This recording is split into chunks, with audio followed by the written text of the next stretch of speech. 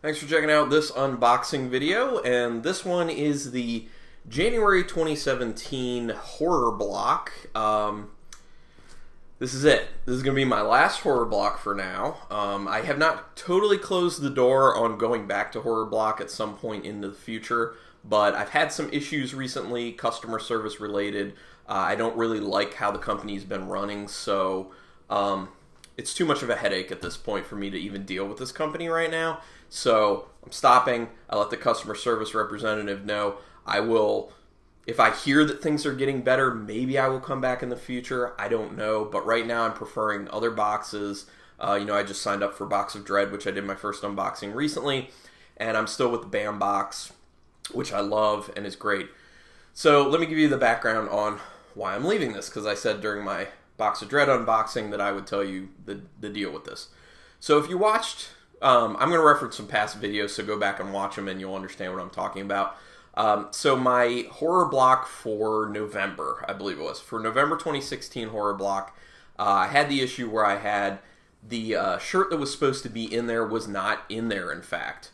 And I contacted them and they were like, well, we sent you 2 shirts to make up for it from Shirt Punch.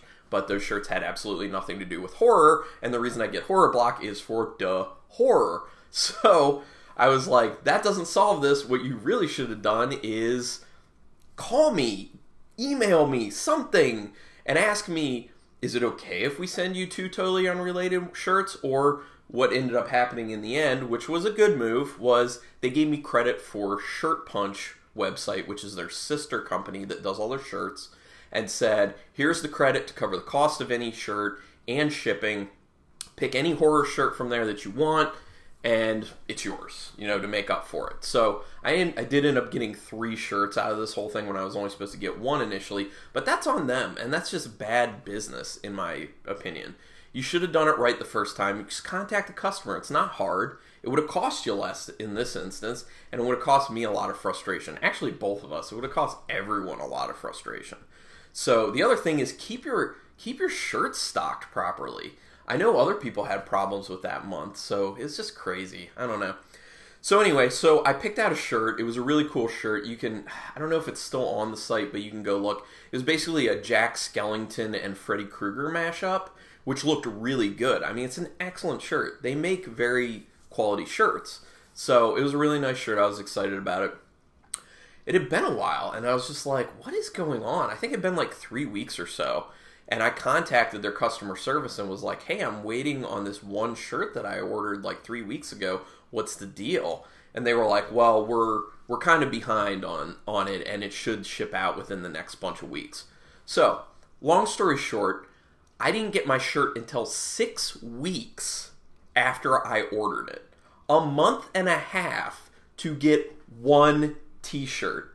That is unacceptable. That is more than unacceptable coming from a company, especially a big company like NerdBlock, especially when NerdBlock has been calling out other companies, namely BAMBox for their bad November box, and then they have all these problems. So I have a problem when you call somebody else out and then you go and basically screw me over numerous times. I mean, it's just not good. So long story short, I did get the shirt. I finally got the shirt, actually just the other day. But 6 weeks. 6 fucking weeks! Who is going to wait 6 goddamn weeks for 1 t-shirt? I can order from any other company, and I'm going to get that shirt within a week.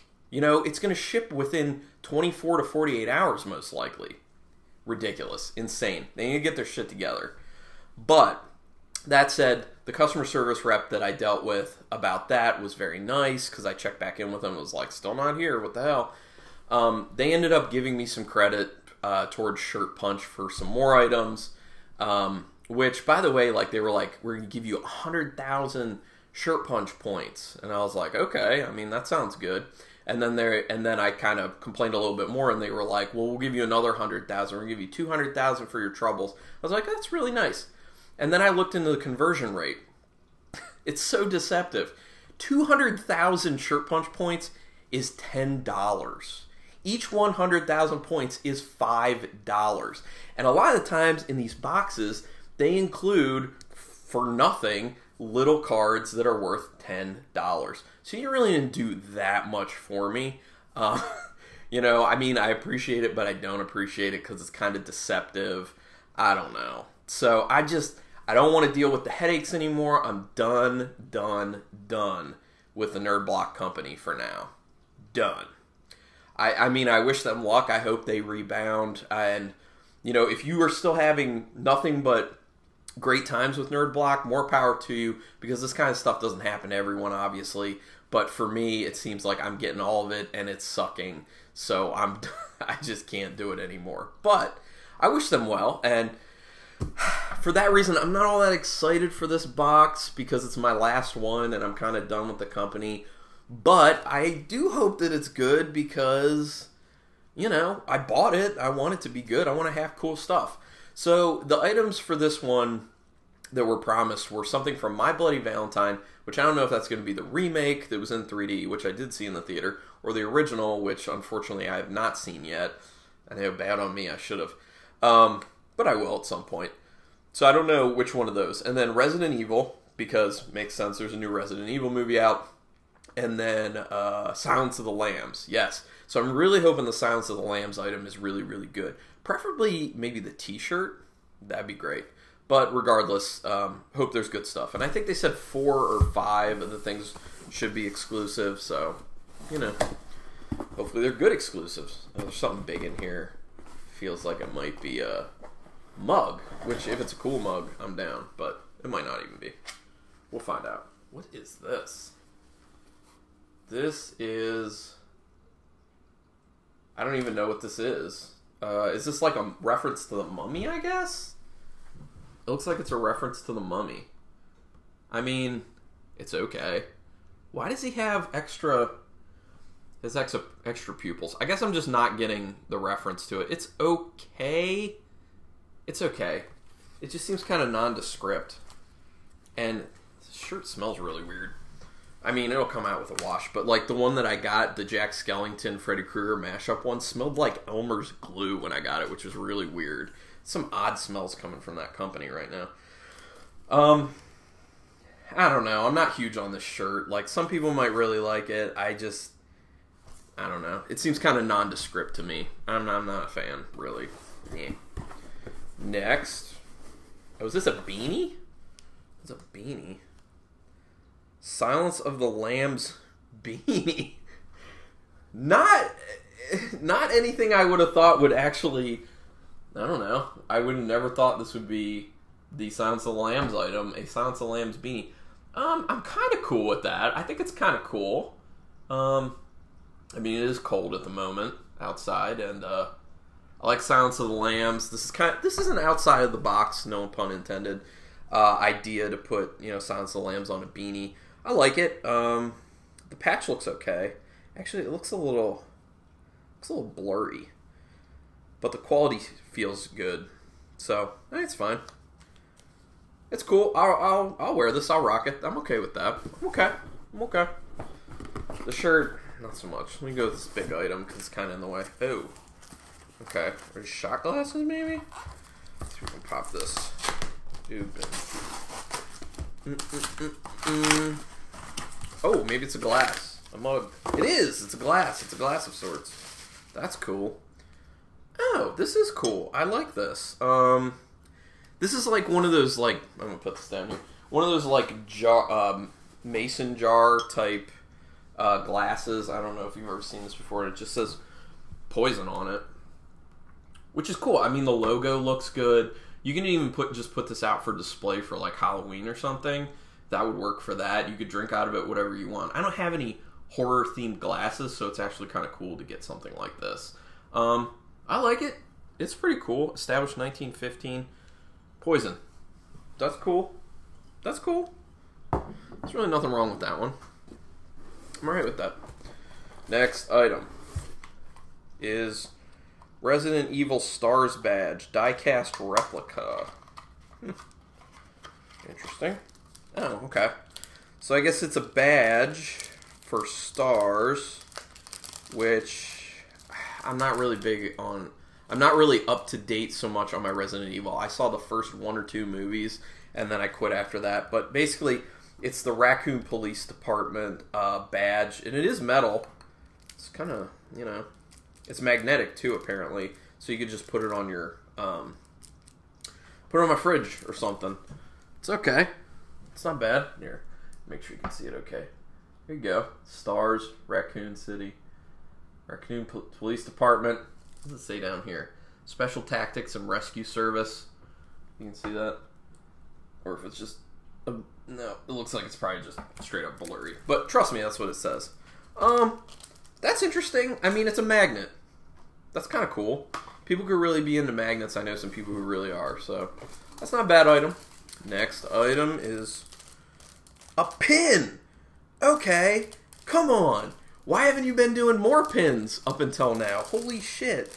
Like, I love pins. You know, if anyone's watched my unboxings for Bambox, you know that's one of the things I look forward to. I like really nice pins.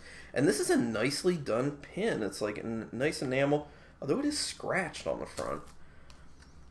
Yeah, it's scratched on the front, which is really shitty.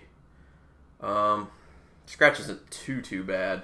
But it's Amity Island Swim Club, so obviously a Jaws reference. Check that. I'm sorry, my hands are kind of shaky. I have a central tremor.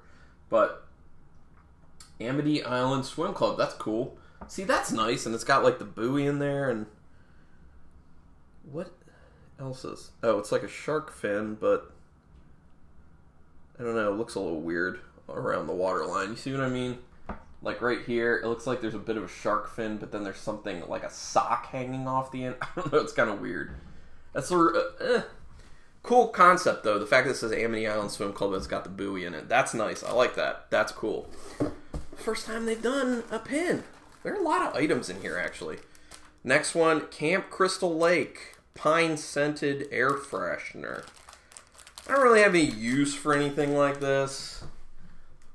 I can give it to someone I work with. I mean, the design on it looks really cool, gotta be honest. Like, that's a pretty dope design.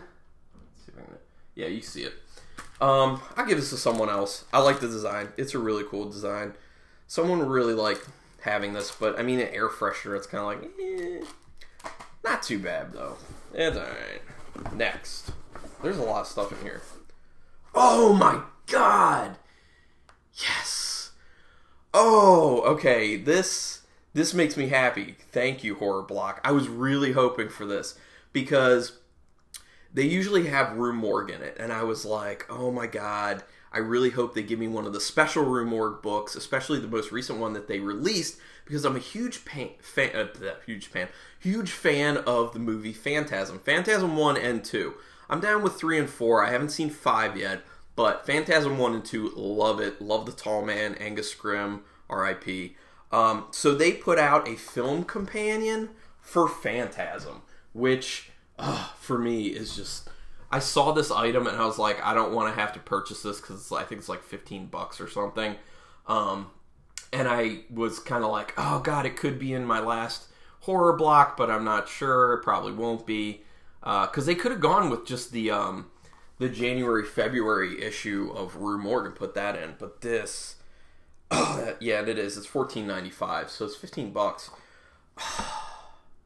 Okay, I have to say thank you to Horror Block, well, to Nerd Block Company on this one, because I really wanted this, and that's nice. That makes me feel a little bit of a warm and fuzzy for Nerd Block right now. I mean, thank you.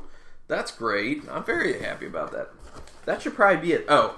And then there's the My Bloody Valentine item is just it's by Butchovision, but it's a card. It just looks like a postcard. Oh, I guess it's, just in time for Valentine's Day, which is pretty clever and cool. The design looks great. I'll keep it. I might actually just, like, display it, like, put it up on a wall in my basement where I have a bunch of my other horror stuff, but... The design's awesome. Butchovision does some really cool stuff. He had done some pins for Bambox for their October box. Really nice. He just does great stuff. I know he has a website too. Check it out. It's really cool stuff. This was a good idea, but I don't think that they should have actually put My Bloody Valentine out there as like one of the ones they were hyping, because it's just a postcard. You know, like, that's not a huge item to, like, hype. So, I don't know. You could have done more hyping, you know, Jaws, basically. Oh, although this might not be a licensed item. Ha ha ha. That's probably why. So they may not have been able to for that reason. Okay, I think that should be it. Oh, they started doing this. Okay. I'll look through this in a second, but yes. Okay, so I got my I got my $10 shirt punch credit, which I was really hoping they would give me in this box because I saw something on the store that I really want to get, which is the Pinhead from Hellraiser Funko Pop. And I went to buy it with my $10 credit, but with shipping, I would actually have to pay something. So I was like, I'm going to wait until I get my last horror block and see if I get one of these, and then I won't have to pay anything. That's what I'm doing. Ha! Thank you. So I find this kind of tacky. The fact that they are now doing these little booklets, just like Bambox does, exactly like Bambox does, pretty much. So I find it tacky for that reason, because they were talking a lot of shit about Bambox, and then they go and do something like this and rip them off. So, but it looks like they actually have some more information in here. Like, they have Freddy Krueger's most creative kills, which is a cool idea. That's cool. So it's like kind of like a mini article. What else do they have in here? They have a Q&A with someone. They explain all the items in here. Yeah, the shirt is a mummy shirt. Roomwork Phantasm book. Yeah, everything. Everything was the same. Yeah. Items. And then they have something about Marvel versus DC in the back. If you like that, you're into that kind of stuff. And yeah. What is this Nerd of the Year? Nerd Block is declaring 2017 Nerd of the Year. Okay. Okay, so, kind of biting off Bambox by putting all that in here. Actually, it's kind of more like Loot Crate, I guess, because Loot Crate does this and they have actual additional articles, but, you know, I don't know. So, recap. That's cool. That's cool. This is cool because of what it's going to mean for me. That's cool, but as an item, I don't know. And I think they kind of like shouldn't have hyped this. I don't know. But Butcher Vision does a good job. That's fucking awesome, amazing, incredible for me personally. This is kind of a whatever item, but it's designed well, and I can probably give it to someone. This is a little bit of like a whatever as well, but for me. But someone might like it. It's a decent concept. This, I was totally not expecting, came out of left field, but kind of cool. I'm okay with it. And this, don't like, really. Really don't like it. It's just meh. But overall, I am happy, quite happy, actually, with my final horror block. I am glad that it went out on a high note, which means I will be more apt to really pay attention in the future, give it a bunch of months, maybe a year or so. Listen to what people are saying about their customer service and how things are running. And then maybe at some point I might go back. But I don't think I would go back as a continual subscriber. Maybe it'd be like, oh, I'll do this one and then I'll drop off and then I'll do another one based off of what they're hyping to be their items. So, you know, but thank you, Nerd Block, for this good one. I'm very happy I went out on a high note. The last few, I felt like were not all that great. So this is a pretty decent turnaround, in my opinion. So hopefully it stays like this for everyone who's still subscribing. I'm out. I will still be doing Bambox, though, and Box of Dread. And also a little teaser for people, if you know what Big Ol' Box of Stuff is, or as people refer to it, Bobos. I ordered a Bobos in like early to mid-November.